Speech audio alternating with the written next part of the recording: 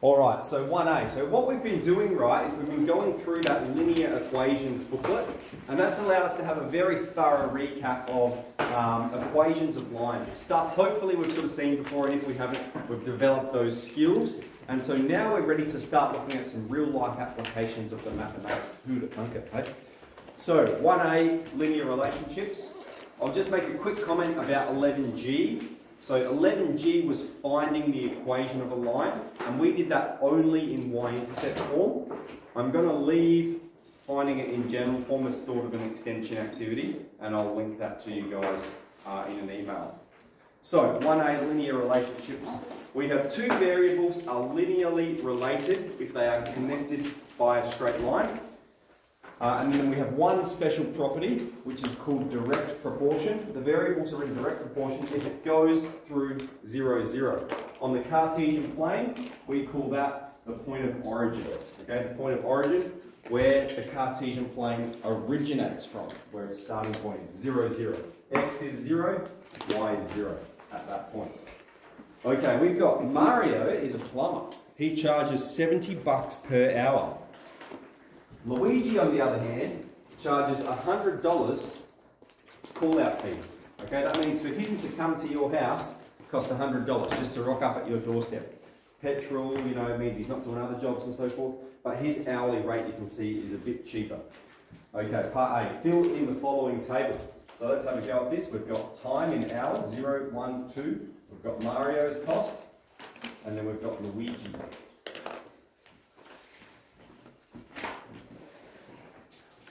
So, for 0 hours, if Mario costs $70 per hour flat rate, 0 hours, Mario is going to be $0 here.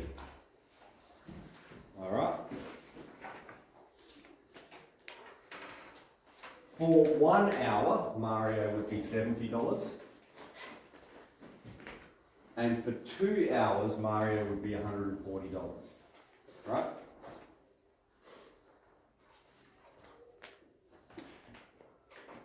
Luigi, on the other hand, for 0 hours, for him to just rock up at your doorstep, costs $100, but then he charges $50 per hour, right? So for 1 hour, he would be $150.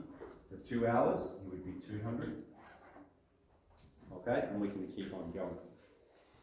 Fill in the following table, complete. Table is complete. Part B, state the equation of the cost of each plumber. So, these are linearly related because they increase by the same amount each time. Mario is going up by 70 each time. Alright? Luigi's going up by 50 each time. So if they have it increasing by the same amount, that means they're going to be linearly related. So we know they're line on line.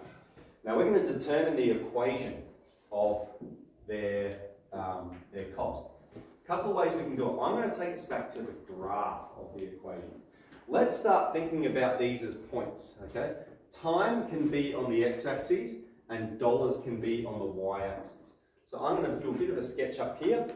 So I'll start nice and small. We'll go from 1 to 2 to 3 to 4. This is time in hours, okay, along the x-axis. And then on the y-axis, we're going to have dollars, and you can see like it's already going up to 200. So I might crank that up to, let's say 4, let's even go 300, and I'll split this into 3 parts, you know, so we've got 100, 200, 300. Okay? And so we're just going to approximately plot the points as we see them. So the first point is Mario. Let's just focus on Mario, and I'll do Mario in red, hey, if I've got red, that'd be cool. Mario wears a red cap, Luigi's green. So, Mario's first point is 0 time costs $0. Alright, so his first point is going to be right here at the point of origin. 0 time costs $0.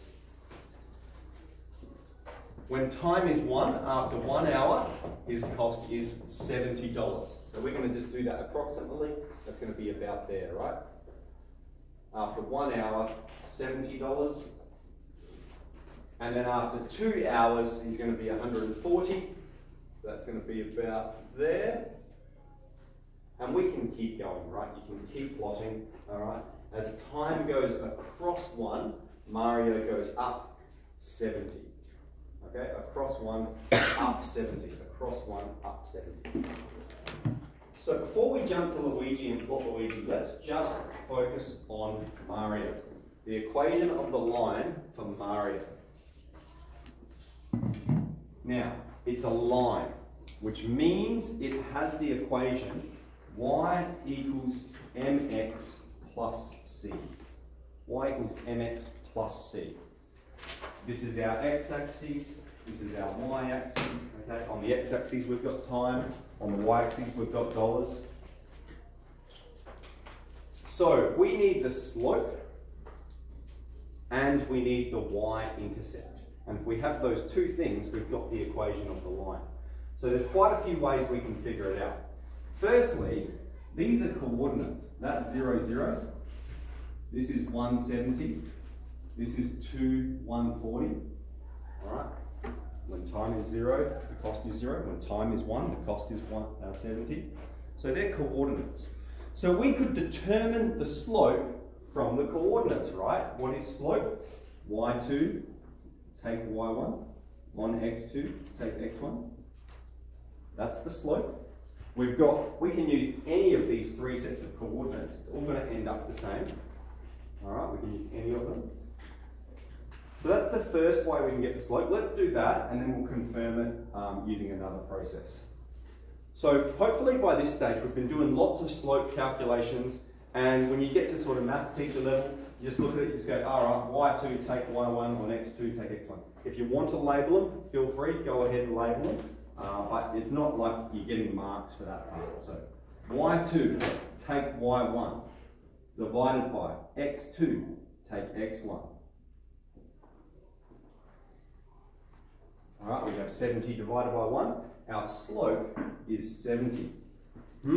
Gee, that is fascinating. What's he cost per hour? $70 per hour. So there's a clear link to be made there. Okay.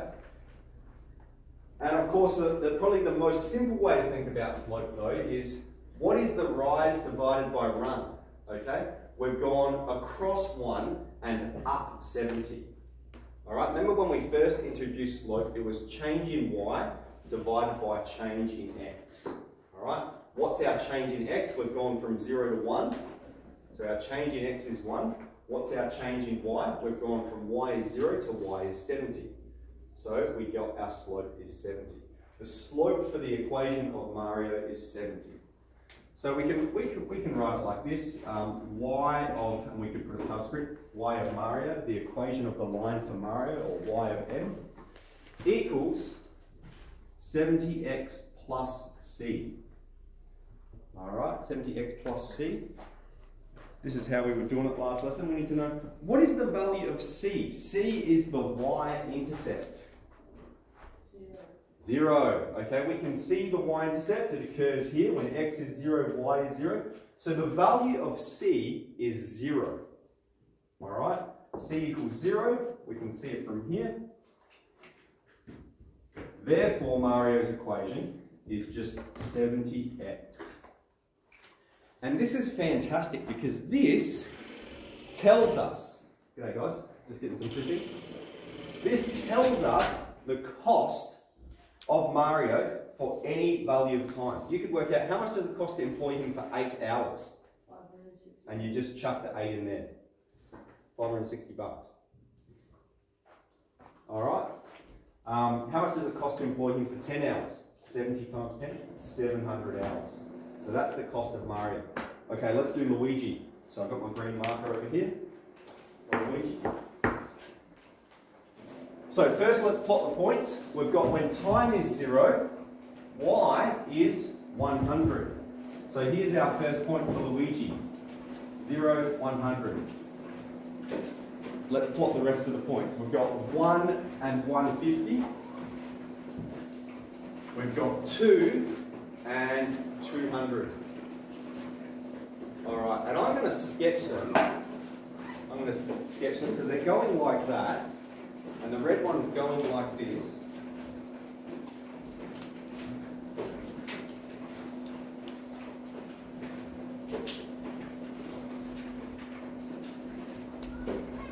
Alright, they keep on going. Okay, so first let's find Luigi's equation. Remember, Luigi's equation, so I'll call it y for Luigi, is mx plus c, where m is the slope of Luigi's equation. C is the y-intercept. So you might remember from here we had Mario charges 70 bucks per hour and his slope was 70. Over here we've got Luigi charges 50 bucks per hour. Alright, so we could hypothesize that's going to be his slope. We could determine it using coordinates. We could determine it just by looking at x goes across 1, y goes up 50. X goes across 1, y goes up 50. So therefore for Luigi, his change in y is 50, and his change in x is 1. 50 divided by 1, 50. Okay, it's confirmed. The hourly rate is the slope.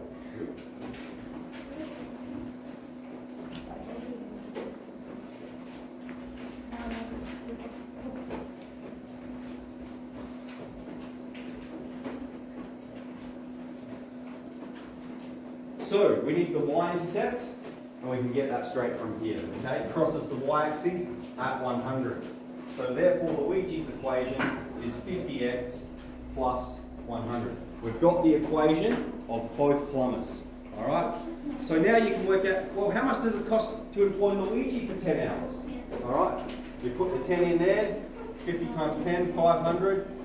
Alright? Plus another $100, $600 to employ Luigi for 10 hours of work.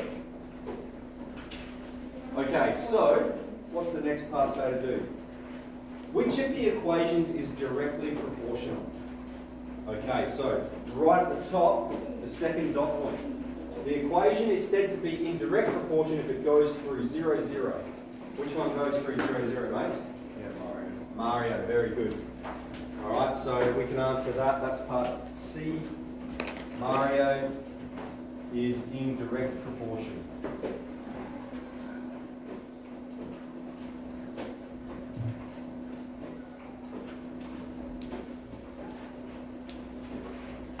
Okay, last one, D. Find the point of intersection and state its significance. Find the point of intersection. So what's going to happen, you can see Luigi's slope is not as steep as Mario's. Eventually, Mario's going to catch up and they're going to intersect at some point. So the first thing we're going to do is find that point of intersection. Okay, guys, you're really interrupting my class here. The first thing we're going to do is find that point of intersection and then state what does it mean? What does it mean in terms of the problem? So we want to find when does the green line equal the red line? When does the green line equal the red line? When is Luigi's cost equal to Mario's cost? And all we're going to do is we're going to equate Luigi's line with Mario's line. So I think I've got a bit of room here to do it. So I'll do it up here. I'll do it in black. So Luigi's line is 50x plus 100. So we're going, when does Luigi's line equal Mario's line? Mario's line is 70x. Alright, Luigi's line, 50x plus 100. Mario's line, 70x. Now we're going to break this down to get x all by itself. Alright, we're going to break it down to get x all by itself. So I'm looking at this and there's lots of things we can do, but when we're solving an equation, we want the variable on one side and the numbers on the other. It doesn't matter which way we sort of do it. So I'm looking, if I take away 50x from both sides, okay, it'll cancel there. I'll have the number here, and then over here I'm going to have 70x take away 50x. Alright, so I've put the variable on one side. So that's what we're going to do first. Let's take 50x from both sides. So take 50x, take 50x. So that's going to cancel. We're left with 100. And if I have 70 lots of x and I take away 50, we're going to have 20 lots of x. Okay? And then to get x by itself, we've got 20 times x. We need to divide both sides by 20. Okay, here we have 20 at the top and the bottom as a product, so it can cancel. So we're left with x on the right hand side, and on the left hand side 100 divided by 20 is 5. So their lines are equal to one another when time is 5. All right, I haven't sketched it very well on the graph, but when time is 5, that's when their lines are going to intersect. Okay, does anyone know what it means in the context of a problem?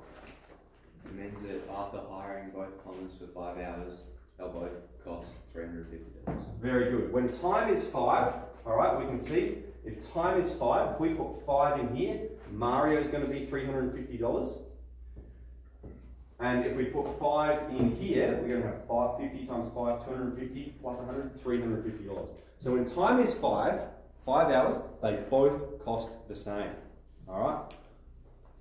Who is it cheaper to employ if you've got a job that takes 3 hours? Mario. Okay, so we can see for 2 hours, Mario's only 140 bucks. For 3 hours, he's going to be 210, while Luigi's going to still be 250. All right, so Mario's still a bit cheaper even for 3 hours. But what about if you have a 10-hour job?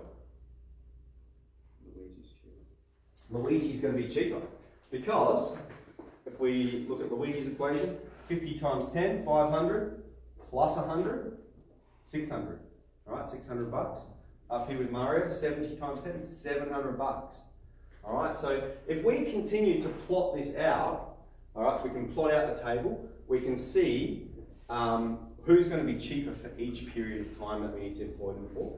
Or we can see it from the graph, because what's on the y-axis? We've got cost here, and as time moves across, we can see Mario's steeper, so eventually he will be more expensive, but for the first 5 hours he is cheaper, right?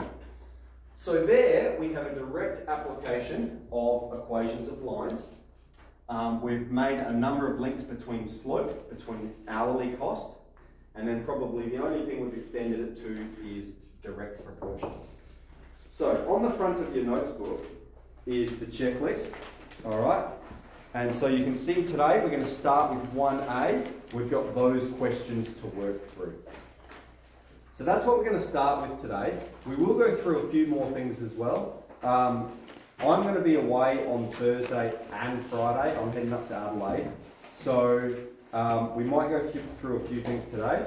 And the other thing I want to say about that is because of my absence, I'm going to be in the study centre on Wednesday night, okay? If you guys want to catch up and go over a few things that you might miss out on Thursday and Friday. But we'll have videos there for you to have a look at to make sure we're sort of up to scratch. I'm going to put a bit of a plan up here so we can discuss it about what you're going to work on while I am away. Alright, so let's get straight into exercise 1A. We've got question 1A, question 2, question 3, etc. So let's do it.